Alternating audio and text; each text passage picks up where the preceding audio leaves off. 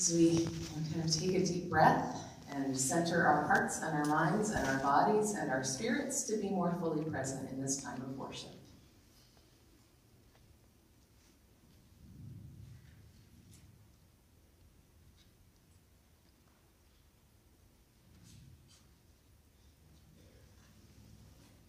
And now, as you are able and as it is comfortable for you, I invite you to stand for our call to worship.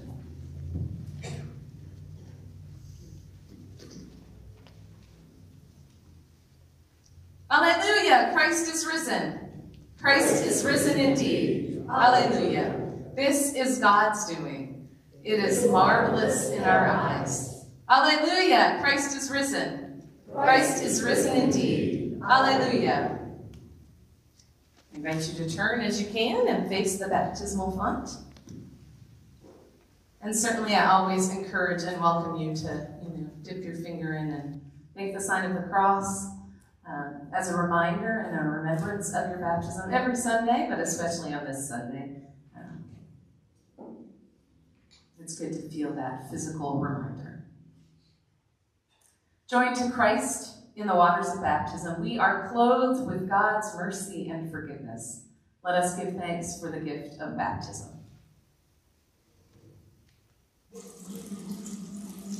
We give you thanks, O God, O living one, for you have created all, and you water the earth abundantly. Oceans and aquifers praise you. Rivers and streams bless you. All life is sustained by you, our source. We praise you for Christ, the firstborn from the dead, who frees us from sin and raises us up to new life. Here at this font, we touch the river of the water of life, bright as crystal, flowing through the city of God. Here death is washed away forever. Here we are grafted into the tree of life, with leaves for the healing of the world. Pour out your Holy Spirit on this congregation, into this community, and throughout all creation. Cleanse us from our fears and drown our divisions. Grant that all may drink of your mercy and peace, through Jesus Christ, our Savior and Lord, who lives and reigns with you and the Holy Spirit, one God, now and forever. Amen. And in the joy of this gift of baptism, we sing our gathering song, Christ the Lord is risen today. Alleluia. Alleluia.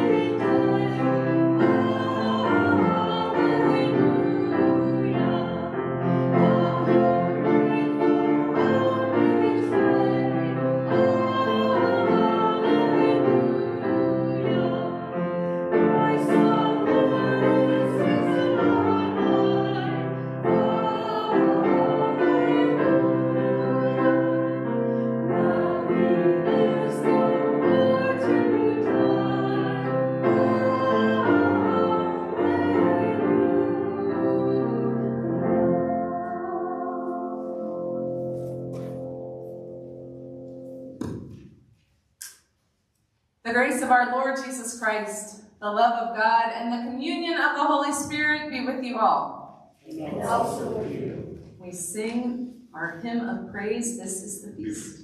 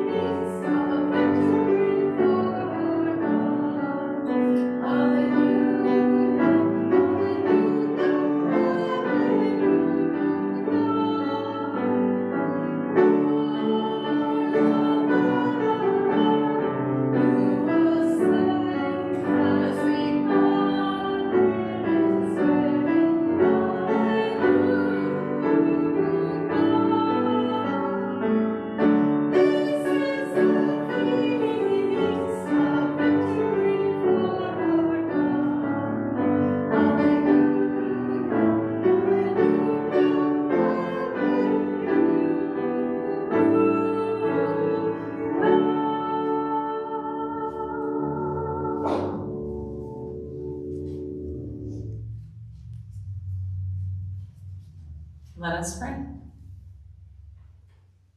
God of resurrection, you loved us so completely that you willingly submitted to a human death, and by your sacrifice, you destroyed death forever. Give us new life every day, that we might proclaim the good news of your salvation to all the world. In Jesus' name, amen. You may be seated for the readings.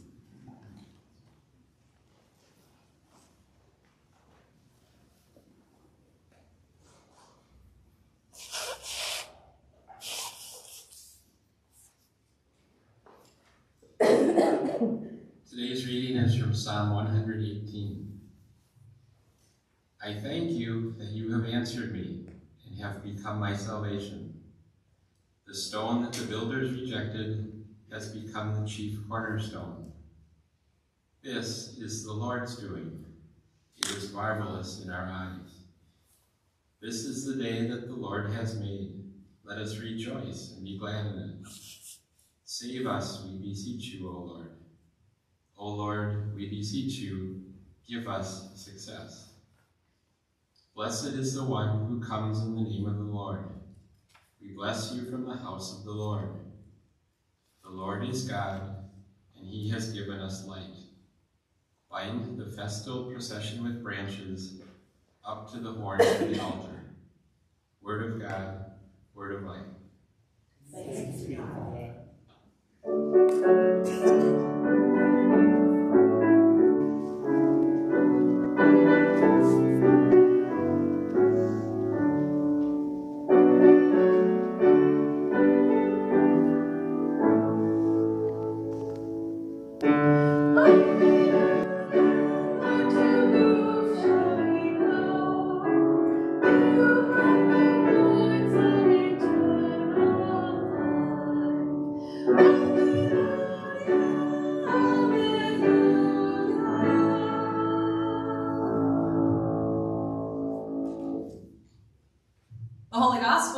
according to Mark, the 16th chapter.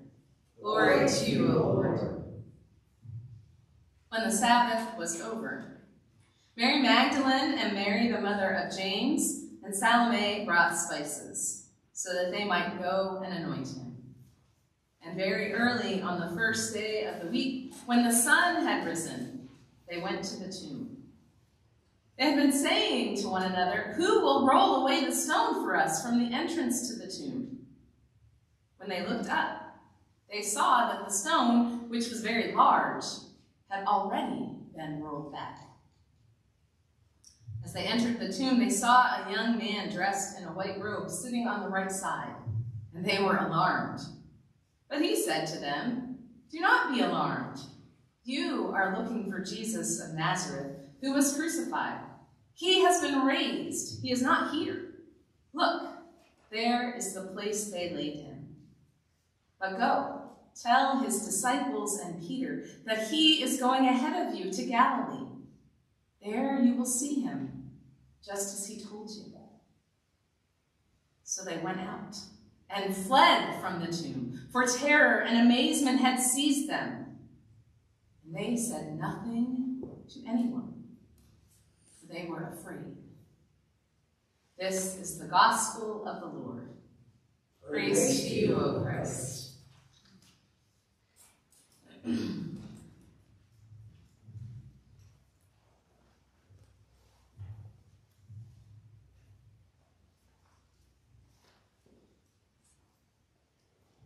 The beginning of the good news of Jesus Christ. This is how Mark started his gospel way back in chapter 1, verse 1. The beginning of the good news. And then Mark just dives right on into the action. No baby, no angels, no shepherds. We go straight to John the Baptist, and then Jesus' baptism and temptation, and we are just off and running. And since then, we have followed Jesus with his disciples to see where this story of good news would lead, to learn how it would end. We're not introduced to these women from today's gospel, in Mark's gospel, until Good Friday. That's when we first see them. They've not been mentioned before chapter 15, but it turns out that they too have been following Jesus, that they have been with him from the beginning in Galilee, that they and many other women had come up with Jesus from Galilee to Jerusalem. They have been there since the beginning. And now, this morning, it would seem that they have reached the bitter end of the story as we join them en route to the tomb. All of the love and the hope and the joy they have felt in Jesus, the inclusion that he offered to them, the sense of change and potential and transformation that they felt in his presence, all of that was crucified on the cross with Jesus on Friday. And they stayed at the cross until the tragic conclusion of this story. They watched from a distance as Jesus died. And then they watched as Joseph of Arimathea took the body down and wrapped it hastily in a linen cloth that he had purchased and placed Jesus in the tomb and rolled a stone against the door.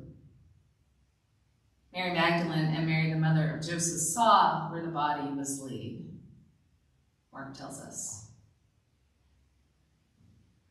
And there, into that tomb, sealed up with Jesus, went all of their hopes and their dreams for what could be and what might have been, all of the love that they held for him. And there was nothing that they could do. Because now the Sabbath is approaching, and the story has come to its end. And so they come to the tomb on this morning to add a kind of epilogue to this sad tale. To tie up the loose ends, they come to the tomb prepared to find it blocked by this stone, which was very large, Mark tells us, too heavy for them to move. And they have come weighed down with spices and with their grief, to anoint the body if somehow they can get someone to roll away the stone. We all know or have lived in our own stories that came to an unexpected end too soon. This week, maybe you saw this in the news, I read the story of a baby that died in someone's in-home daycare. And those are all the details we know.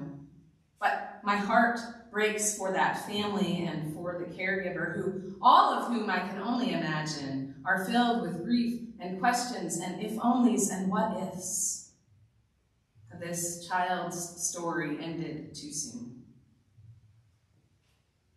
In the national news, we woke up one morning this week to the still unfolding story of the Francis Scott Key Bridge collapsing, and knowing and thankful for the fact that it might have been so much worse if it hadn't been in the middle of the night, if they hadn't stopped the traffic, and yet knowing that there are families waking up on this Easter morning without their loved ones, who are still missing, last I heard. This week for me was filled with laments from colleagues, telling stories of the spouse who suddenly got fired out of the blue, car accidents in which thankfully no one was hurt, but all of the aggravation and the trauma of that, the money that will have to go out, the health woes of COVID and other sicknesses interrupting Holy Week. And we too all come into this place on Easter morning. We follow the women to the tomb and we carry our own burdens. Like them, we bring our anxieties about the future, our worries about the stones that are blocking our path forward, our sorrow about our own loved ones who will not be joining us at the table today due to distance or to death, our own hopes and dreams that seem dead or are dying, the stories in our lives that have come to their conclusion too soon or which have not ended as we would have hoped. But this story from Mark's gospel that seems like it has come to an end comes with this unpredictable surprise twist, doesn't it? The women are coming to the tomb thinking that they will find this immovably heavy stone, but already the stone has been rolled back from the entrance. And every time we read these stories, I think, God bless you, brave women, because if I came to a tomb with the stone that I thought was going to be there not there, I'm not sure I would go in, right? But they enter the tomb and they don't find there what they're expecting either. They think they will find Jesus' lifeless body.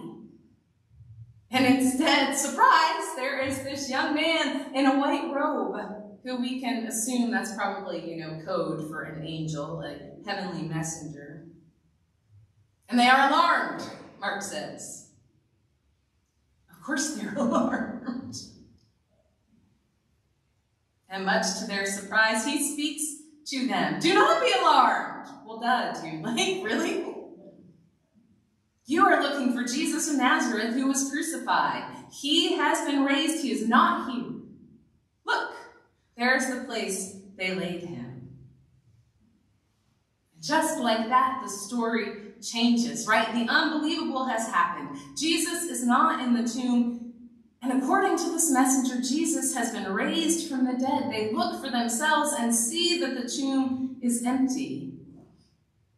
But there's a little bit more to what the messenger had to say to them, right? He sends them on a mission. Go tell his disciples and Peter, who probably, if you remember the events of Good Friday, denied Jesus 3 times and is probably feeling pretty bad about himself right now. He may need a little extra consolation. Go tell his disciples and Peter that he is going ahead of you to Galilee. And there you will see him, just as he told you. And And all they can do is flee from the tomb, running in terror and amazement. And they said nothing to anyone, for they were afraid. The end. That's where scholars think that this verse, verse 8, they said nothing to anyone, for they were afraid. They think that's the original final ending of Mark's gospel. If you've ever looked at your Bible at home, or you open up a Bible app on your phone, you would see that there were people in the past who weren't comfortable with that ending. My Bible has an intermediate ending, which is like 2 more verses, and then the long ending of Mark, which is like a paragraph, because somebody had to fill in the blanks. Because what kind of an ending is this for a gospel, for this good news? There is no Jesus, just the messenger. And the women run away and they say nothing to anyone. This is not a fitting conclusion to the story. Instead of an ending that feels satisfying, we get a cliffhanger, right? But I think this is brilliant. Because that introduction way back in Mark 1 wasn't just the beginning of this book.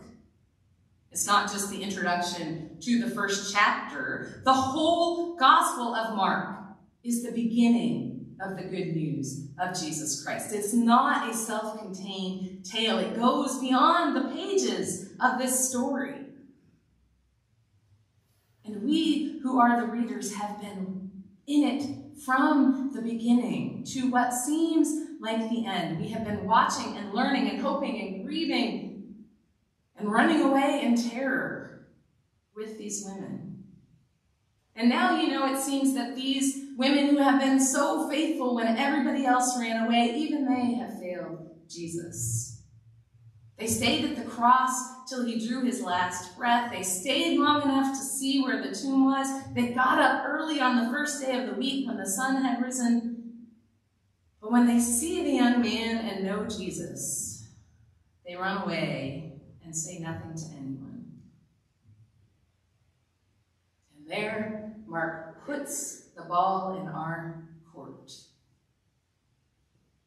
What are you going to do with this story? If this gospel is the beginning of the good news of Jesus Christ, are we going to let this be the ending? Or will we join in the story and take up this mission given to the women to carry the story into the future, trusting that we will meet Jesus where we go, so that this is not the end, but more like to be continued? Now, of course, I want to give the women credit. Obviously, someone said something to somebody. They didn't just run away forever. They must have told the disciples at some point, or we wouldn't all be here today. But wow, what a great way to bring this story to that cliffhanger ending and draw us in and send us out, so that we join the story all these generations later. I bet most of us, like the women at the tomb, have not seen the physically resurrected Christ. But we have had messengers along the way too, saying, he is not here. He has been raised. Coming to us in those moments when it seemed like our story was coming to an end, when all that was left for us was the grieving at the tomb of our life's hopes and dreams. It is in those times that we encounter witnesses who have shared the good news with us, who have told us of his life and death and resurrection, of his love and mercy and forgiveness and healing, and the ways that they have experienced the risen Jesus in their own lives. The empty tomb we find this morning reminds us that the story that began back in chapter 1, verse 1 isn't over. In Jesus, the story goes on. In Jesus, the powers of this world that are so bent on violence and hostility and revenge and suffering and destruction are defeated.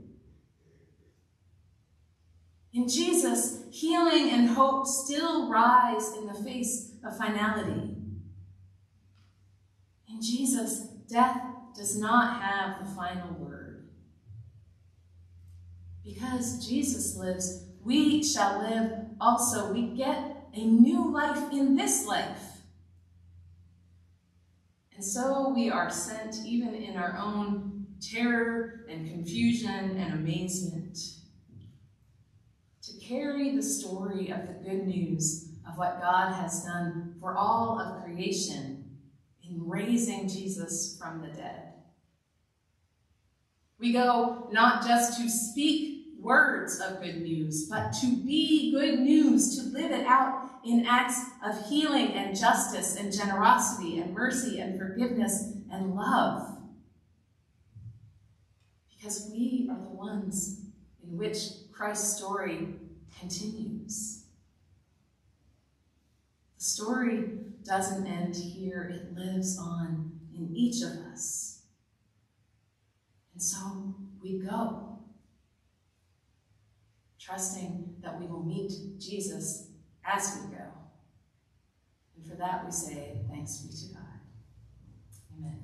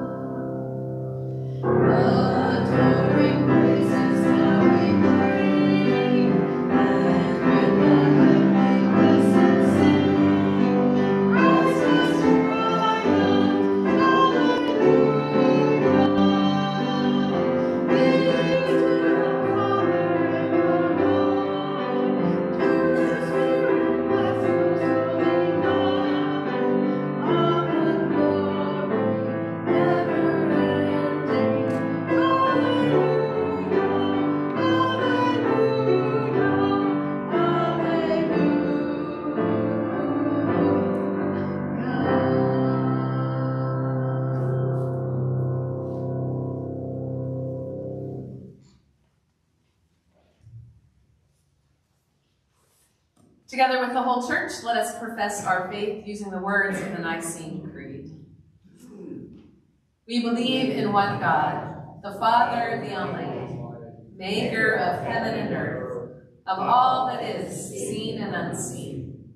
We believe in one Lord Jesus Christ, the only Son of God, eternally begotten of the Father, God from God, light from light, true God from true God, begotten, not made, of one being with the Father. Through him all things were made.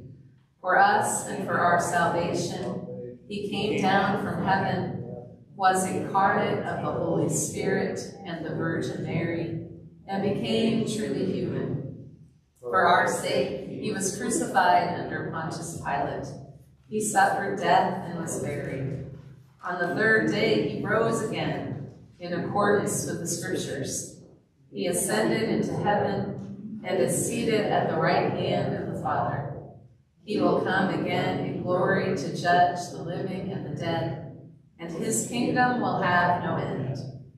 We believe in the Holy Spirit, the Lord, the giver of life, who proceeds from the Father and the Son, who with the Father and the Son is worshipped and glorified, who has spoken through the prophets.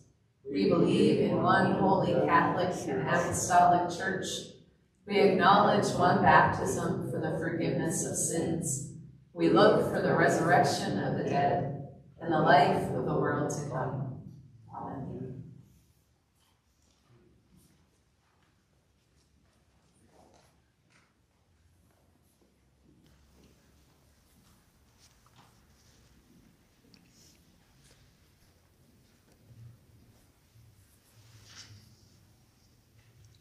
Trusting in the promise of the resurrection, we pray for the church, the world, and all in need.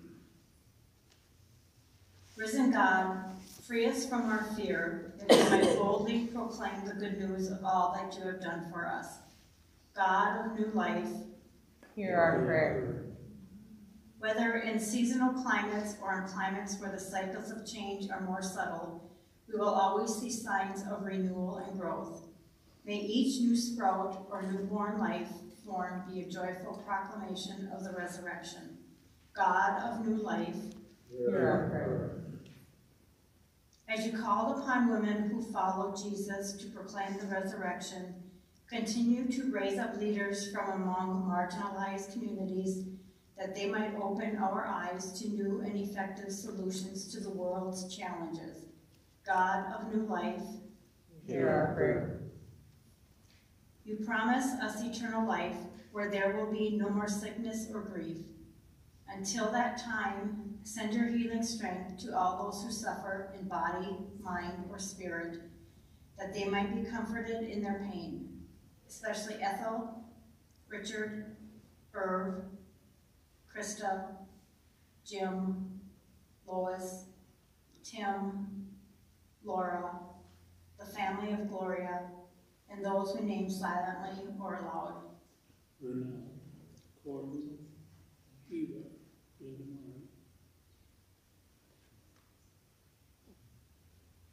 God of new life, Hear our prayer. people around the world are celebrating this holiest of days, the resounding declaration of what makes us Christians. Unite the whole church and every nation, that all might work together toward your reign of justice for all people. God of new life, Hear our prayer. here other intercessions may be offered.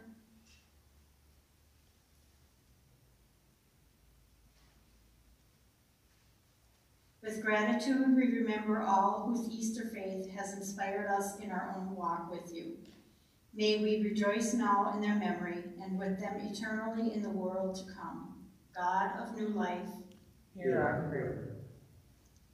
we place in your arms all for whom we pray out loud or in our hearts, confident in your mercy and grace, through Jesus Christ our Savior. Amen.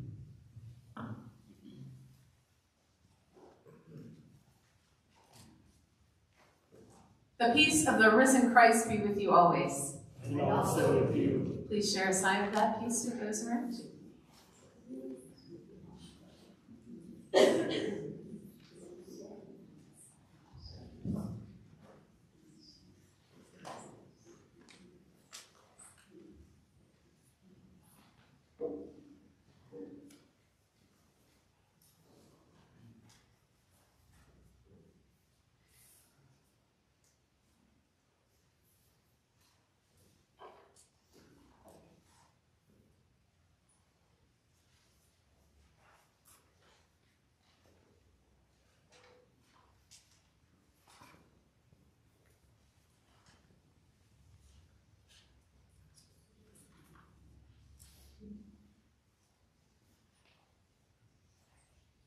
Let us pray. Merciful God, we offer ourselves, our time, and our resources to you, that you would use them to transform our world for the good of all people and all creation. Accept these gifts as a sign of our faithfulness to you and our commitment to the work of the Holy Spirit. Amen. The Lord be with you, and also with you. Lift up your hearts.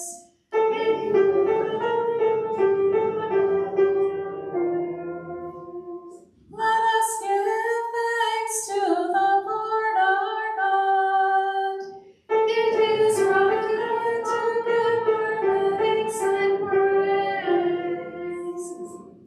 It is indeed right, our duty and our joy, that we should all times and in all places give thanks and praise to you, Almighty and merciful God, for the glorious resurrection of our Savior Jesus Christ, a true Paschal Lamb who gave himself to take away our sin, who in dying has destroyed death, and in rising has brought us to eternal life.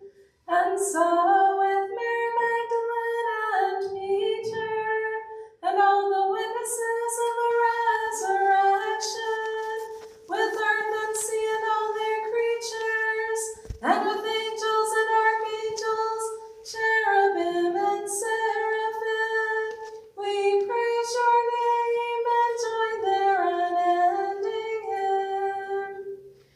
Holy, holy, holy Lord, God of power and might, heaven and earth are full of your glory. Hosanna, Hosanna, Hosanna in the highest. Blessed is he who comes in the name of the Lord. Hosanna in the highest. Holy, living, and loving God, we praise you for creating the heavens and the earth. We bless you for bringing Noah and his family through the waters of the flood, for freeing your people Israel from the bonds of slavery, and for sending your Son to be our Redeemer. We give you thanks for Jesus, who living among us healed the sick, fed the hungry, and with a love stronger than death, gave his life for others. In the night in which he was betrayed, our Lord Jesus took bread and gave thanks. He broke it and gave it to his disciples, saying, "Take and eat. This is my body given for you. Do this for the remembrance of me." Again, after supper, he took the cup, gave thanks, and gave it for all to drink, saying, "This cup is the new covenant in my blood, shed for you and for all people for the forgiveness of sin.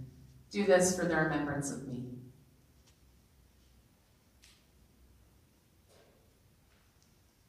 Remembering, therefore, his life-giving death and glorious resurrection, we await your promised life for all this dying world. Breathe your Spirit on us and on this bread and cup. Carry us in your arms from death to life, that we may live as your chosen ones, clothed in the righteousness of Christ. Through him, all honor and glory is yours, Almighty Father, with the Holy Spirit in your holy church, both now and forever. Amen. Gathered into one by the Holy Spirit, let us pray as Jesus taught us. Our Father, who art in heaven, hallowed be thy name. Thy kingdom come, thy will be done, on earth as it is in heaven. Give us this day our daily bread, and forgive us our trespasses, as we forgive those who trespass against us. And lead us not into temptation, but deliver us from evil. For thine is the kingdom, and the power, and the glory, forever and ever. Amen. These are the gifts of God for you, the beloved people of God. Please come to the feast, for all is now ready.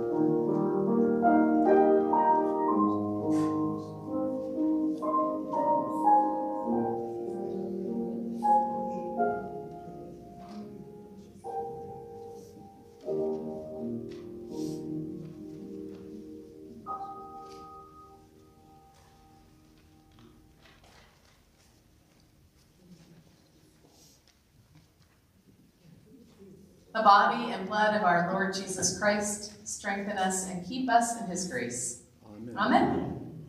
Let us pray.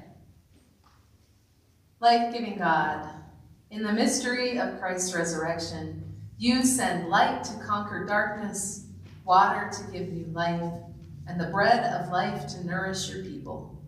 Send us forth as witnesses to your Son's resurrection, that we may show your glory to all the world.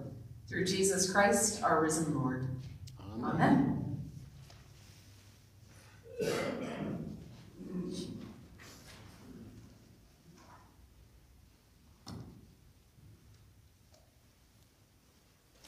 announcements are on the back of your bulletin.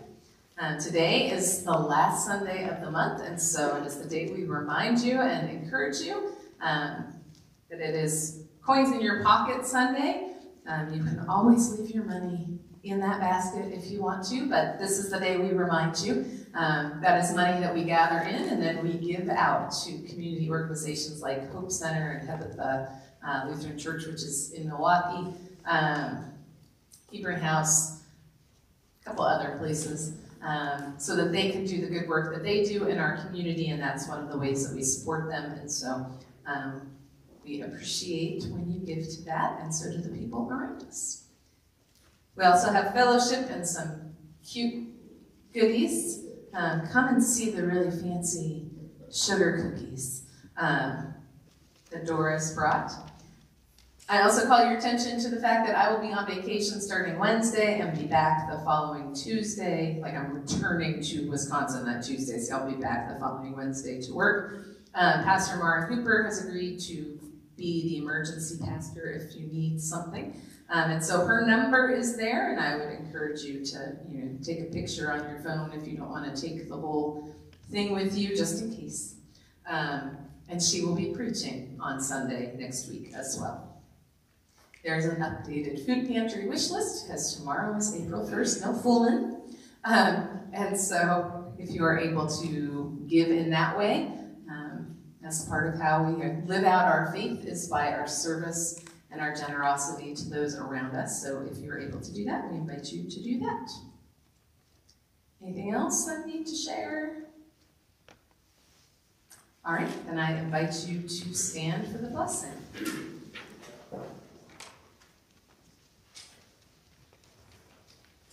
May God, who has brought us from death to life, fill you with great joy. Almighty God, Father, Son, and Holy Spirit, bless you now and forever. Amen. And we sing our sending song, Because He Lives, which is on your bulletin insert.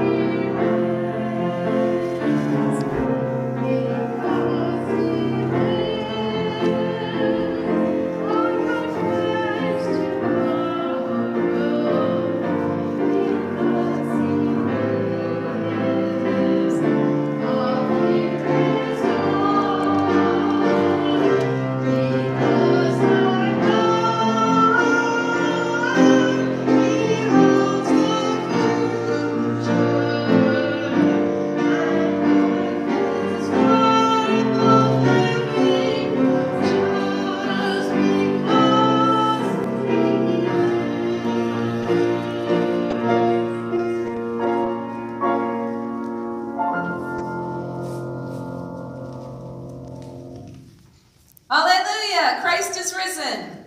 Christ is risen indeed. Alleluia. You are the body of Christ raised up for the world. Go in peace. Share the good news.